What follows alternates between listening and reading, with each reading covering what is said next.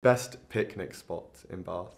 Probably right in front of the Royal Crescent. I think that's a really pretty spot.